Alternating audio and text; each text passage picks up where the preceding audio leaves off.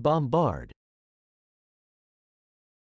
The word bombard is a verb that means to attack or assail with a continuous and heavy flow of something, such as words, questions, or objects. It can also refer to the act of bombarding with artillery or bombs. Here are a few examples to help illustrate the different uses of bombard. 1. Verbal bombardment. The teacher bombarded the students with questions to test their knowledge. The politician bombarded the audience with promises during his campaign speech.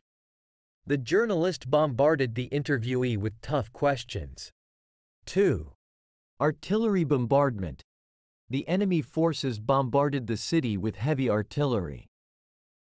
During World War II, the troops were bombarded by enemy planes. The castle was bombarded with cannon fire during the siege. 3. Bomb bombardment. The military aircraft bombarded the enemy positions with precision-guided missiles.